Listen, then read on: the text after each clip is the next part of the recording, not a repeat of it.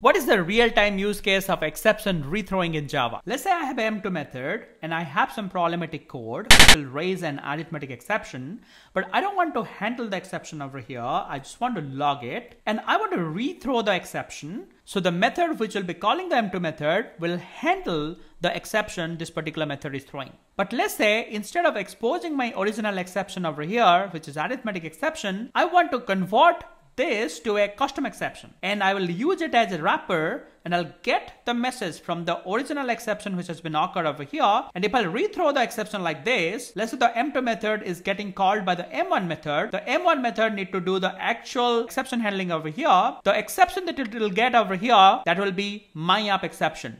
It will have no idea about the original exception which has occurred in the M2 method. And by rethrowing the exception like this, I have hidden or abstracted out the original exception what I don't want to expose to the calling method.